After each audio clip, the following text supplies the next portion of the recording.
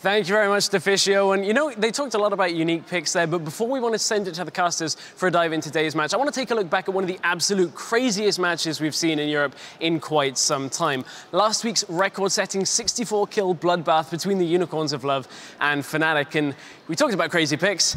Let's start with the picks and bans from last week, because there was some crazy and some new things thrown in there, mainly by Fnatic on the new side. So Fnatic playing a pretty standard comp up until the support. You can see that they've got a lot of burst here with the Nautilus as well. A lot of crowd control coming out from this team composition. But it's the Unicorns of Love that we want to focus on a little bit here. And now Cassiopeia has come back into the meta a little bit, but Yorick hasn't seen too much play. But this composition as a whole is actually a bit of a Unicorns of Love special. They've run this before when they were in Challenger against H2K in the playoffs in the semi-finals last year, and ironically against Forbiven. So Forbiven should have had a bit of an idea of what was coming. Fnatic have the better mid-game comp, as we already said. Unicorns of Love, this is a high late-game scaling comp. Essentially, you use the Yorick ultimate on likely the Cassiopeia. If she's dead, then the Caitlyn at a kind of a last-chance saloon, but this is a late-game comp. However, the mid-game and the early game were actually controlled pretty well from the Unicorns of Love. So when we go to what would eventually be the first blood here for Power of Evil in the middle lane, starting this clip off, the ult speaks for itself. I mean, you just see Forbiven get absolutely annihilated as he goes in on Power of Evil. So once we run this out, you'll see that very quickly after the beginning, Power of Evil will end up landing that ultimate. But the key thing here is the exhaust that follows straight after. Forbiven can't output any damage at the same time, and it's an easy first blood here for Power of Evil. And this play was fairly straightforward when it comes to an outplay from Power of Evil, but it's actually echoed throughout the entire game. Flash forward a little bit into a mid lane fight a little bit later on here, which was a 2 versus 4, which should have gone in favor of Fnatic. But as we roll this out, what you'll see here from Fnatic is they land a lot of crowd control and damage onto Kikis, and Power of Evil turns his attention once again to Forbiven, lands a lot of damage, blows him up to begin the fight, and then it's a matter of 2 tanks and 1 damage threat here from Huni that try to get onto Power of Evil, who, as he gets ultimated, look at the exhaust here on Lissandra as she heads into the team fight.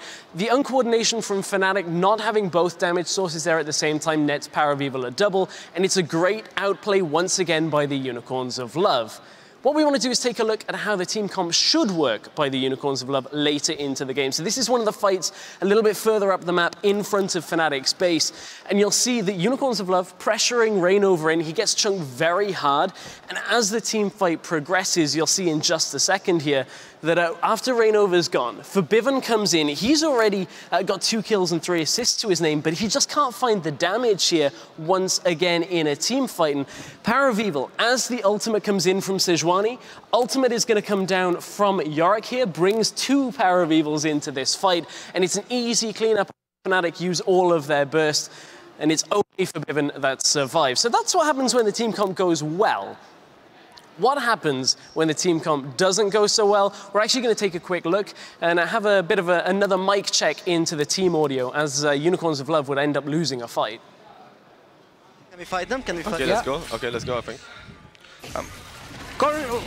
They used ultimate on Sejuani. I'm on Sejuani now. I'm on Lissandra. Lissandra note, Lissandra note, I'm guys. hitting Sejuani for now, she flashed out. Lissandra note. I can't get Lissandra. I need to... Oh, I couldn't do it, guys. You need to back. Graves is flat for me. I will back up. Yeah. They are 4 men alive though, they will look to push now. They will try to finish again. Yeah, they might try and finish together actually. And you can hear Vizicachi there saying, I couldn't do it, I couldn't get the ultimate down. The rest of the team fights for the game, we all saw how the Nexus was so close twice. Unicorns of Love would win the last desperate team fights. If you caught mic check, there was a whole load of screaming in the later fights. But let's take a look at the player who tied all of the mayhem together. It's our Week 8 and the only 2-time MVP of the Spring Split, the Unicorns of Love's Power of Evil. He had an absolutely amazing week last week. Bringing back his quintessential picks, the Syndra came back into Power of Evil's playbook and the Cassiopeia. He had a fantastic week in last week's games, and we'll see whether he can continue that with the last 2 games of the season. Now, to get us into our last game of the day, we're going to send it over to the caster desk for a look at today's lineup.